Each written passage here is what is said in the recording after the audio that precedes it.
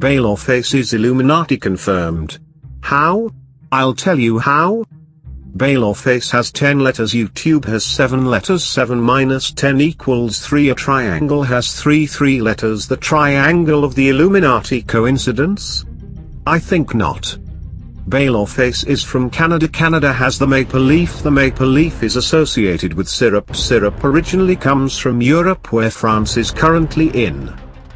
France took over Canada 1763. France has catacombs. Underneath the catacombs were said to be haunted by the devil. France has 6 letters, 666, the number of the devil. BaylorFace worships the devil. Do you see it? Look closer. There it is. BaylorFace made 8 OZs. Let's take a closer look, shall we? Sit tight fam, cause shit is about to get real. BaylorFace made Astaroth. In demonology, Astaroth is the great duke of hell in the first hierarchy with Beelzebub and Lucifer. He is part of the evil trinity. Lucifer is also known as the fallen angel, also known as Satan. BaylorFace worships Satan. She also made Scarlet. Scarlet is dating Astaroth. Scarlet is another word for the color red. You know what else is red?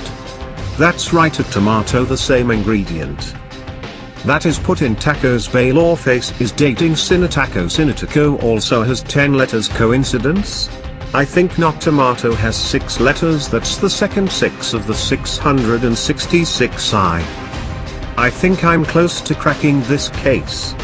Also, Smulkiwi is not a fruit. Smulkiwi changed her name is Rizeshi. Rizeshi is BaylorFace's friend. Also, Velocity Rider speaks Spanish. Spanish was used back in the 1800s in a town called Aguas Calientes to summon Satan. Rizeshi has 7 letters. Velocity has 8 letters. 7 plus 8 equals 15. BaylorFace has breathed at least 15 seconds in her life, and in those 15 seconds she has thought about Satan. Satan has 5 letters. Baylor refers to Astaroth as Satan. Cecil is Astaroth's little brother. 5 plus Cecil equals 6. The final 6. Together it's 666. BaylorFace is Illuminati confirmed.